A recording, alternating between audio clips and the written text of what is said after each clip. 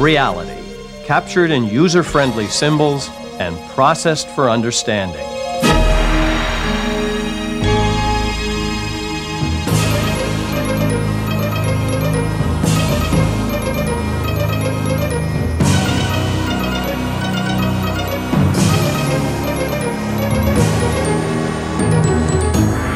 The Idea Channel.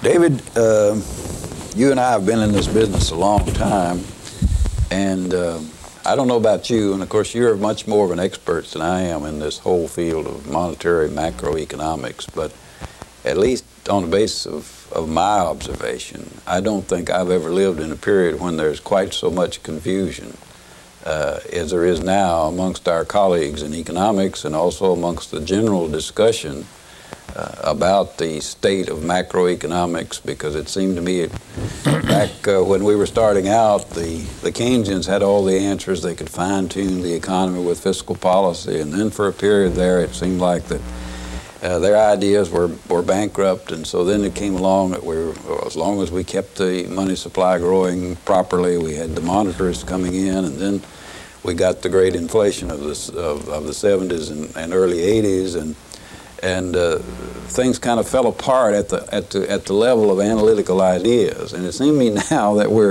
we have macroeconomists who more or less admit they don't know anything. We don't have any models that are acceptable. And the politicians are mouthing theories that they don't have any basis for in ideas at all, and the media picks that up. It seems to me just a jumble of confusion as compared to the early years of our career. I just wonder what your reactions are generally to that. Well, I couldn't agree with you more about the confusion. The mere fact that we've had the tightest monetary policy in over 40 years, and yet hardly anyone points this out. You don't find a mention of it in the press and the media. In fact, it's generally viewed that the Federal Reserve has followed an expansionary policy because there have been 24 cuts in the federal funds rate, and very few people point out that the Fed followed the market down rather than leading it down. So that in itself is a remarkable confusion. I think the mere fact that there's such wide unanimity that the Fed has done an outstanding job when the economy is in such bad shape, that itself should make one wonder. Now, it's also true that 5 Nobel economists, including yourself, have criticized the Fed, including people like Milton Friedman and Tobin and Samuelson. But that's not considered worthy of attention. And I'm reminded of the fact that in ancient Hebrew law, every capital case had to go to the Sanhedrin. There were 70. And the rule there was that if all 70 said guilty, the man was innocent. The theory was that if among 70 one couldn't find an extenuating circumstance, it probably wasn't getting a fair hearing. I would apply that here. When you get such wide unanimity that the Fed has done an outstanding job, I think there's reason to wonder what's going on here.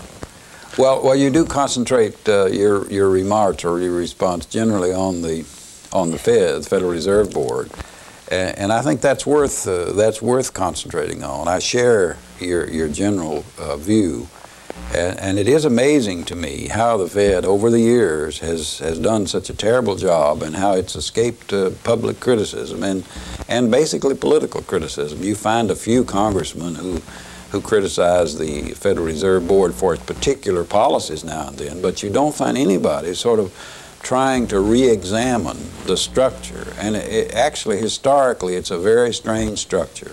As you know, they felt something was needed in the early part of the century, so they set up a big commission, and after several years' study, they then enacted the Federal Reserve Act in 1913 or whenever it was. And but that was simply to sort of alleviate credit crunches under the operation of an international gold standard. And then we gradually, in the 30s, partially went off the gold standard, and then finally totally went off in 71. As a result, the Fed more or less just inherited this legacy of being a monopoly in control of our monetary institutions. It's not a constitutional body. It has never been explicitly examined legislatively. And yet it gets away with all this without any criticism, because the criticism is always on the on the Congress or the President or on the evil machinations of the gnomes of Zurich or something. They don't concentrate on where the problem really originates. And certainly we now know from the economic histories that have been written about the 30s that the Great Depression of the 30s was basically caused by the Federal Reserve's failure to shore up the monetary system. And we know the great inflation in the 70s was caused by that. We know the recession and slow recovery from 89 forward was caused by that. And yet, how does the Fed insulate itself from public criticism? That's a mystery. I think that's, you might say, the eighth mystery of the world.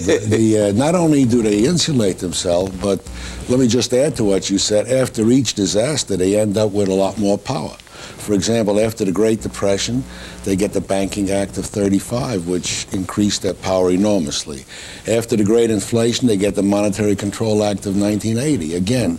So not only do they foul up, but after the foul up, they end up with more turf, more power, and more control, so as to make sure it doesn't happen again.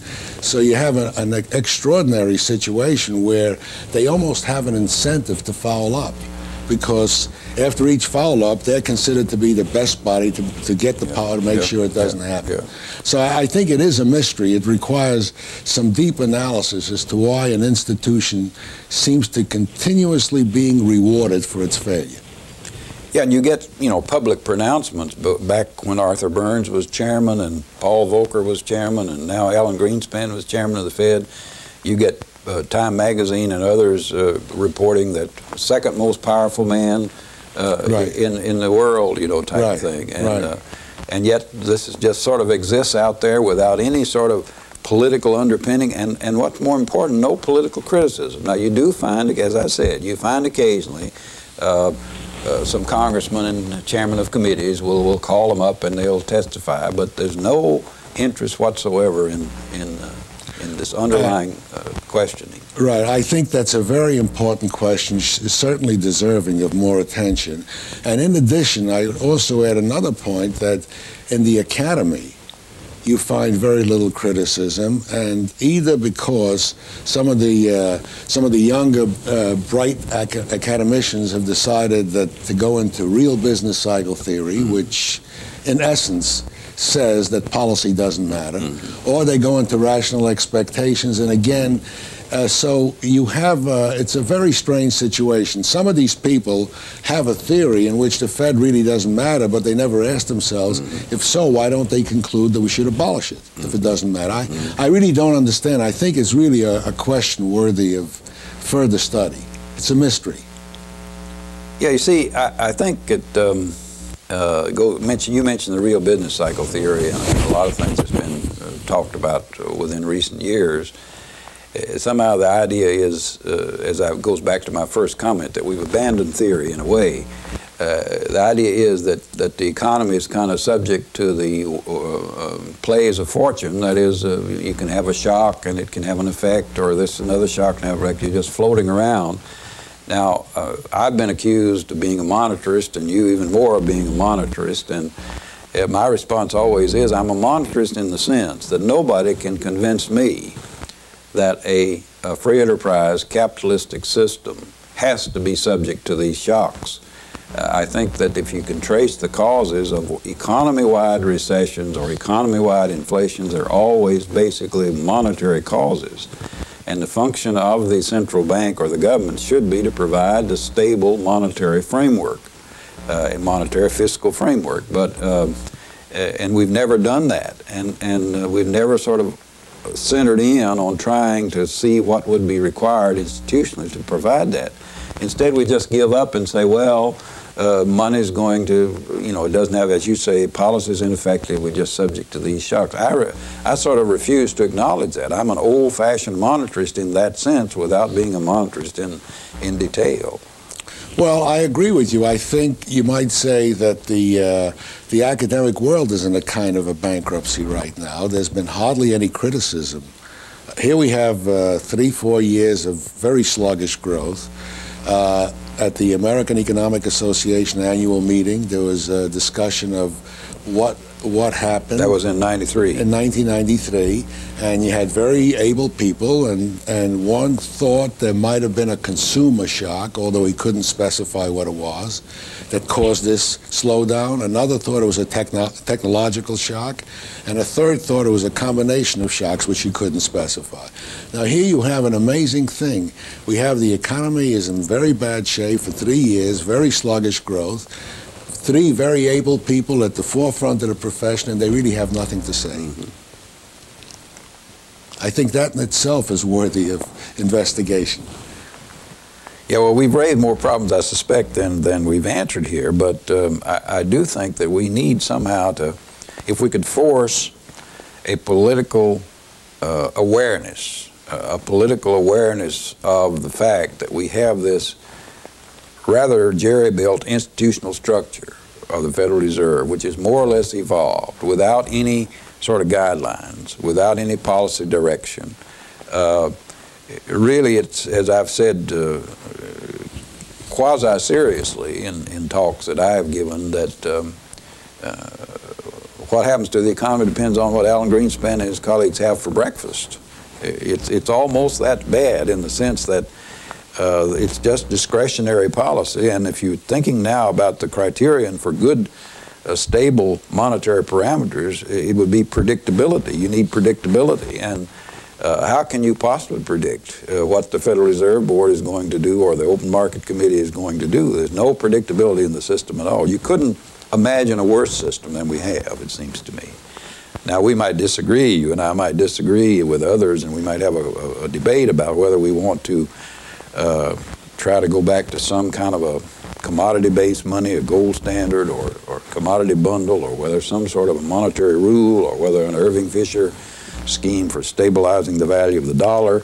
There might be disagreement about that, but at least what we ought to be doing as political economists and as political leaders ought to be doing it, as intellectuals ought to be doing it, media people ought to be doing it. We ought to be sitting around a table talking about alternatives to the structure, the fundamental structure that we have in our monetary institutions, and we're not doing that. We find very, very little of that going on. And absolutely correct, and very little, hardly anybody is willing to talk about that.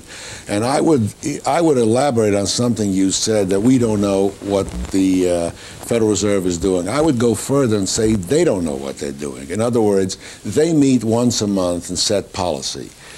When they meet, there's some fire that they imagine is going on, and they visualize their main function as getting rid of that fire. Yeah. So when you say, does Greenspan know what he's going to do? I really don't. I think if we could somehow x-ray his mind, we would find that he doesn't know what he's going to do next month. It depends what he thinks is going to be his biggest political fire. I think that's a very bad system where the policymakers themselves don't know what their policy is. I think Axel Leonhoff had once talked about that as a random walk theory. That is, they're just, as you say, they're responding to the particulars of the situation in the short term at that particular time. They don't have any sort of structure, and they couldn't have, given the way they're set up and their sort of legislative authority.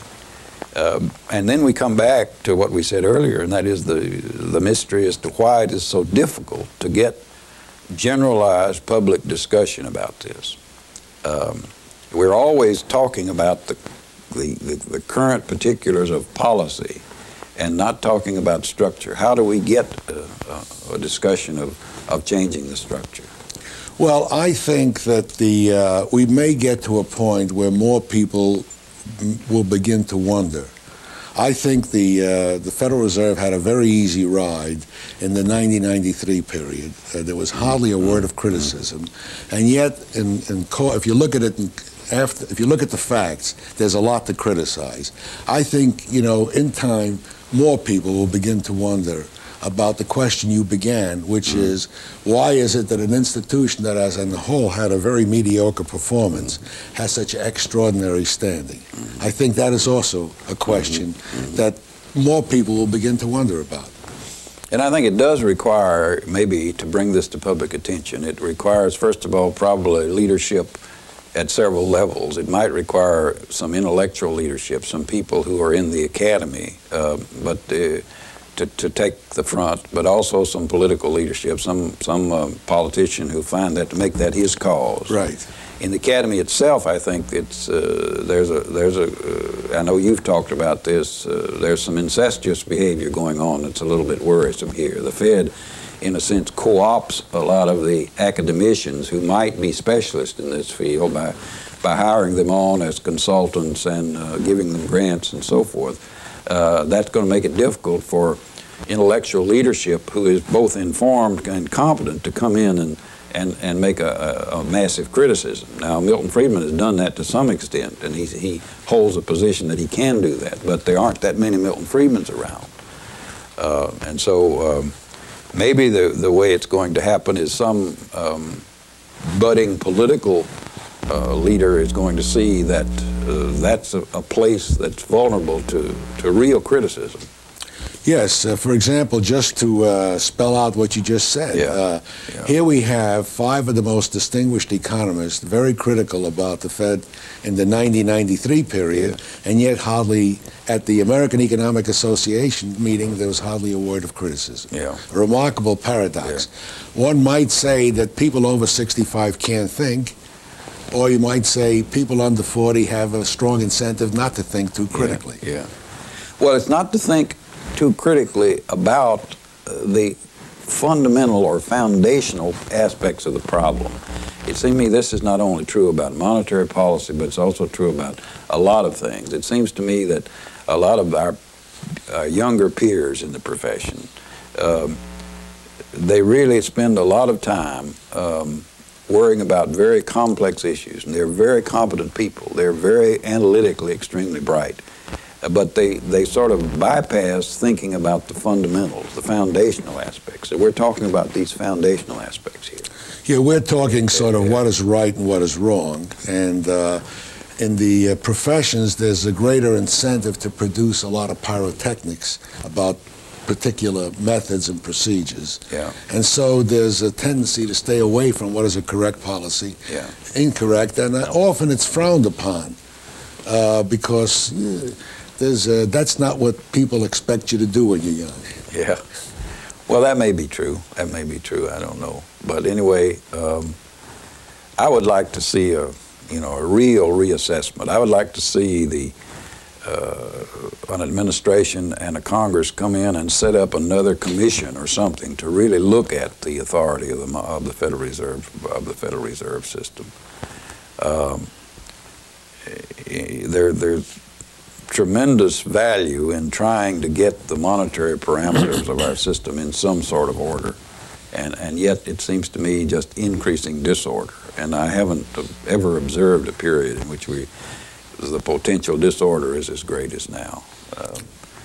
Maybe it was like this in the 30s when I was in high school and can't remember, but I don't know. Yeah, I think it's clear that certainly if Carter Glass was alive today, he would recognize what allegedly was his creation. And in fact, I don't think he was even able to recognize what it was after 1935. But it really is an amazing thing. It's grown like Topsy. It's got enormous powers, and yet hardly anyone has sat down to really consider whether it all adds up. It makes sense. Well, you've heard me tell the story about my only real relationship to the Reagan administration was not with the administration at all, but immediately after the election of Reagan, some of his assistants wrote around what could he do in the first 100 days, and I wrote back and said what I would like to see would be a presidential committee or commission set up to look at the authority of the Federal Reserve Board. And over the Christmas before Reagan came in, they called me up, the so-called kitchen cabinet called me up and they said, they're very interested in this idea. Would I be willing to chair such a commission and who I might get? And so I made a lot of calls around and had something sort of set up, and I was very excited. Wrote a 2-page thing in which Reagan could read out and so forth, establishing this thing, and never heard another word, never another word. Reagan was inaugurated and so forth. Then I found out 2 months later that it did come up in the discussions in Los Angeles in the kitchen cabinet before Reagan came in, and Arthur Burns just absolutely kiboshed the whole idea, because Arthur Burns, even though he was no longer chairman of the Federal Reserve Board, was determined to preserve this autonomy. It was not even legitimate to question the authority of the Federal Reserve Board. So that's the situation we're in, we've been in. And somehow we've got to break that shell. We've got to break that monopoly of discussion, or that sort of closed off. It's a kind of a sacrosanct institution. Your mention of Arthur Burns brings up something that I just recently learned. Yeah. That, you know, right today the Fed fights very hard to get lots of regulatory powers. Yeah. That was not in the original act. Yeah. And probably the greatest regulatory imperialist of all was Arthur Burns. Yeah. He was always trying to get the power of the Fed extended to more and more areas. Yeah. And it's not at all clear that the regulator should be the monetary authority. Yeah. Well, I know there have been arguments that they should separate these things out. Well, I think we've covered a lot of these areas, and I don't think that you and I are going to provide. Well, I wanted to add one thing, that that, you know, managed money is a relatively, you might think of it, it's a very young child. It's a creation of the 20th century. Yeah. And it could very well be that in the fullness of time we'll say it sounded like a good idea when it was brought in, but maybe it wasn't such a good idea. In other words, I think looking at managed money in 1990, at the end of the 20th century, it looks far different than it looked, say, 20, 30 years ago. And I think that we may decide that some of the institutions which we frown upon may come back maybe in a slightly revised form. Well, that's a kind of an optimistic note, and in a sense you're saying that maybe there's hope in the sense that we are going to really re-examine these things and certainly look at that period in which we didn't have the idea that the government can lay a hands on, that it needs to provide just these monetary parameters. So I think that may be a good way to end this general discussion. Well, it's at least a good way to think about it. Right. It's hopeful. Yeah.